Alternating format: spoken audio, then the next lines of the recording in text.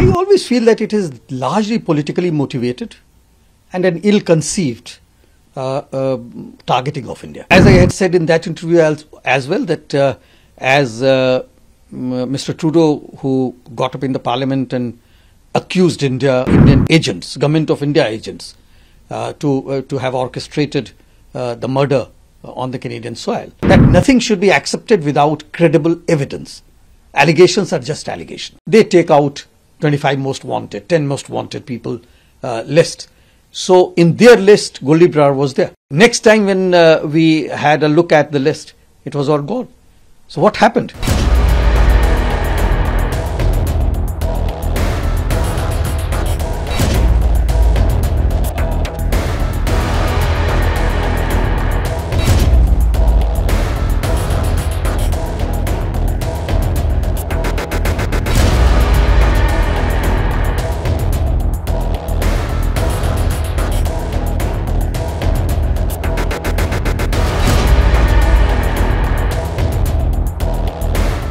I always feel that it is largely politically motivated and an ill-conceived targeting of India. We are a responsible democracy. We do not have any such policy to harm any country. We do not interfere in other countries' internal and domestic affairs. So it really baffles me at times.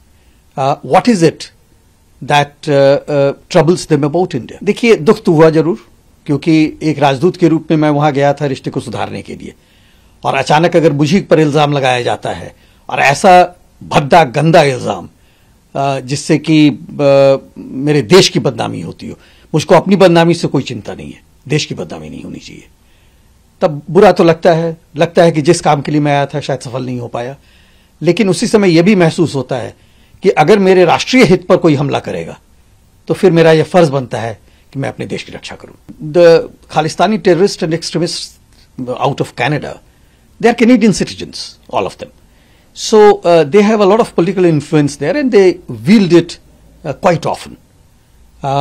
They impress upon various political parties to have their interest in view when they fight elections or do policy making. So that dependence certainly sort of smells of kind of conspiracy against India.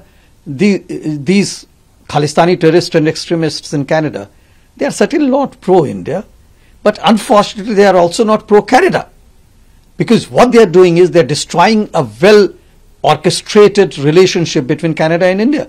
So therefore I don't see them pro-Canada as well. So it pains my heart. After living there for 2 years, received their hospitality. Canadians are wonderful people. Canada is a very good country.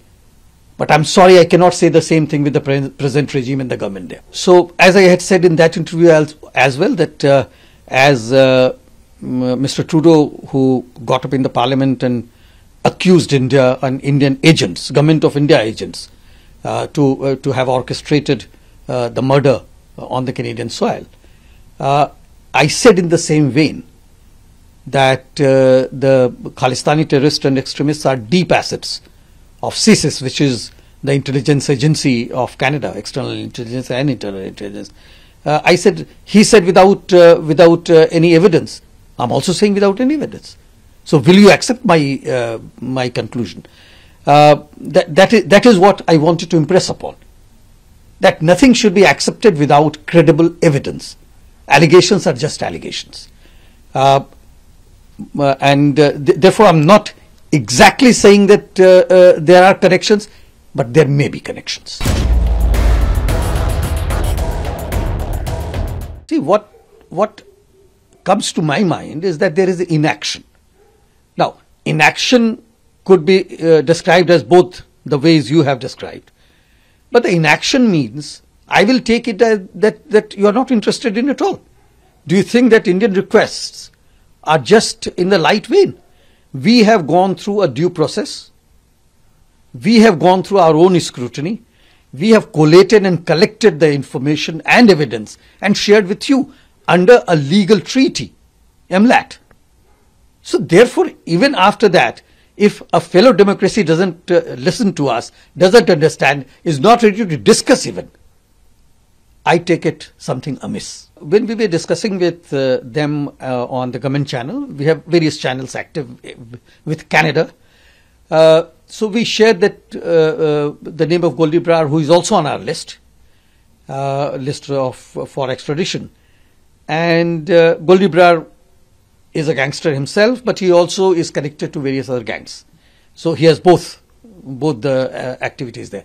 So when that happened, there is in the Canadian system, the RCMP does not bring out any wanted list, but there is a civic organization known as BOLO. They, with a back channel consultation with, I believe, the authorities in Canada, they take out 25 most wanted, 10 most wanted people list.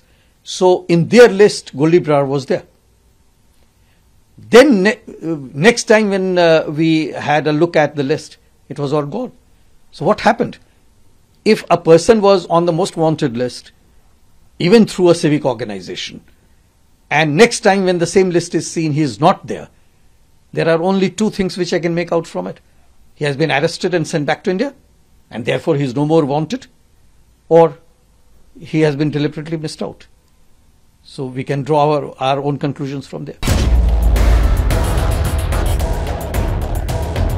Khalistani terrorists and extremists out of Canada, they are Canadian citizens, all of them. So they have a lot of political influence there, and they wield it quite often. They impress upon various political parties to have their interest in view when they fight elections or do policy making. So that dependence certainly sort of smells of kind of conspiracy against India.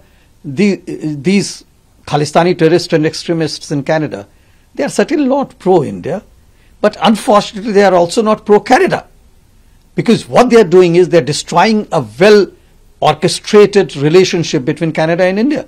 So therefore I don't see them pro-Canada as well.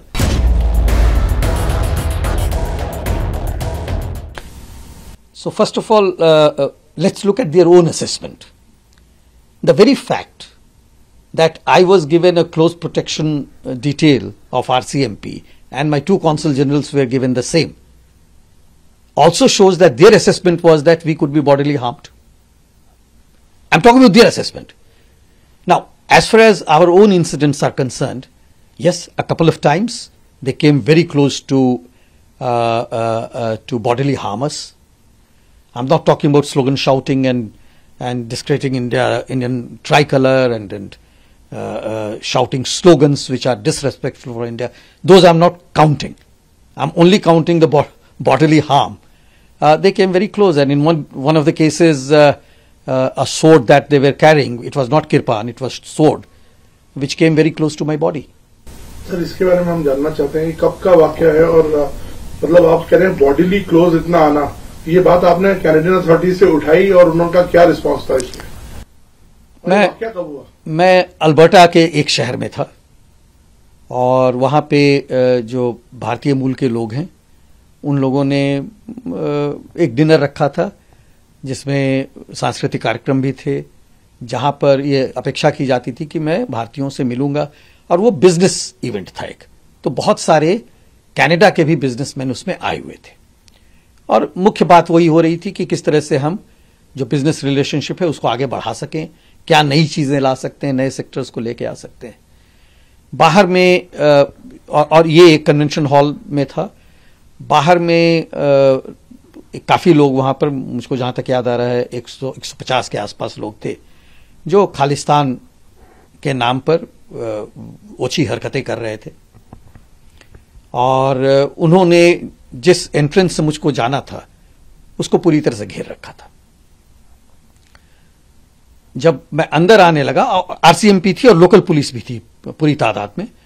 Alberta हमारा अच्छा मित्र है, local police पूरी तरह से मौजूद थी वहां पे, लेकिन शायद उन लोगों ने भी ये सोचा नहीं था कि इतनी बुरी हरकत वो करेंगे, और जब मैं गुजरने लगा, मेरी पत्नी भी मेरे साथ थी, जब मैं गुजरने लगा तो एक तलवार और एक किरपान नहीं था, मैं बार बार ये कह रहा हूं।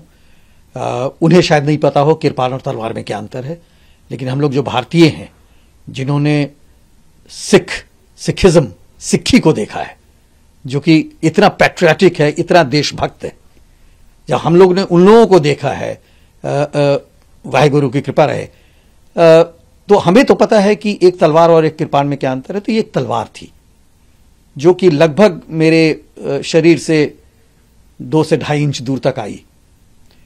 लोकल पुलिस के जो लोग थे वहां पर तुरंत उन्होंने एक्शन लिया और उसको पीछे ठेल दिया। साथ ही साथ मेरा भी एक जो रिफ्लेक्स एक्शन था, उसमें मैं भी वहां से थोड़ा खिसक गया। बाद में उन्होंने कुछ इंट्रोगेशन वगैरह किया था, क्या नतीजा निकला ये मुझको बताया नहीं गया है। हम लोगों ने विदेश मंत्रालय वहां का जो है, जिसको ग्लोबल अफेयर्स कनाडा कहते हैं, उन्हें भी बताया था, ये देखिए इस तरह की हरकत हुई है और यह उचित नहीं है। उन लोगों ने भी माना यह उचित नहीं है। और हम लोगों ने यह भी कोशिश की उन्हें थोड़े समझाने की कि देखिए किरपान और तलवार में अंतर होता है, किरपान और भाले में अंतर, भाले भी कुछ थे वहां पे, तो भाले में भी अंतर होता है और ये कोई रिलीजियस बिलोंगिंग नहीं है जिसको वो लेके चलते हैं। तो इस तरह के 2-3 और वाकया हैं, लेकिन मेरा मुख्य पर्पस है दोनों देश के बीच का रिश्ता फिर से ठीक हो और कुछ एक वाकयों के कारण हमें ये डिस्कस करना चाहिए। कंसर्न है, खालिस्तान हमारा कोर कंसर्न है, हमारे राष्ट्रीय हित का वहां पर संबंध है, तो खालिस्तानियों को प्रश्रय देना तो बंद करना होगा अगर भारत से रिश्ता अच्छा करना है, वो जरूरी है और उसके लिए हम पूरा सहयोग देने को तैयार हैं। उसके लिए किसी भी बात को हम करने को तैयार हैं किसी भी लेवल पे, लेकिन अगर आप हमारे राष्ट्रीय हित को नुकसान पहुंचाते हैं तो उसमें तो फिर बहुत मुश्किल है रिश्ता बढ़िया होना। देखिए ये धंधा है, धंधा इस तरह से है कि जो वाहेगुरु की जगह होती है गुरुद्वारा, कुछ गुरुद्वारों पर इन लोगों ने कब्जा कर लिया है और वहां से जो पैसे आते हैं उसको गलत ढंग से ये लोग इस्तेमाल करते हैं अपने ऐशो आराम के लिए, लेकिन भारत को भी डिस्टेबलाइज करने के लिए। और ये पता उनको भी पता है, ये बात उनको भी पता है, मुझको भी पता है, बताया भी गया है।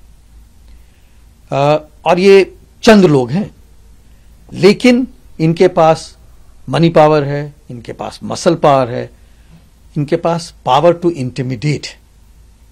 तो ये और जो भारतीय मूल के कैनेडियन नागरिक हैं उन लोगों को इंटिमेट करते हैं, डराते हैं, भयभीत करते हैं, तो इनकी संख्या कुछ बढ़ जाती है। फिर भी पूरे जो हमारी इंडो कैनेडियन कम्युनिटी है 20 लाख की, उसमें से सब मिला जुलाकर भी ये 1 लाख से ज्यादा नहीं है। लेकिन बाकी जो लोग हैं वो धंधा तो नहीं कर रहे हैं ना, वो बेचारे वहां गए हैं, इंजीनियर हैं, डॉक्टर हैं, ट्रेडर्स हैं, वो वहां पर सेवा देने गए हैं, एक पीसफुल जिंदगी बिताने गए हैं, तो वो नहीं चाहते इन लफड़ों में फंसना। ये चिल्लाते हैं, ये शोर करते हैं, ये दबाव डालते हैं पार्लियामेंट पे, पार्लियामेंटेरियंस पे, और ये उनके लिए वोट इकट्ठा करते हैं। तो एक तरह से पॉलिटिकल नेक्सस तो है, ये तो आप मानकर चलें।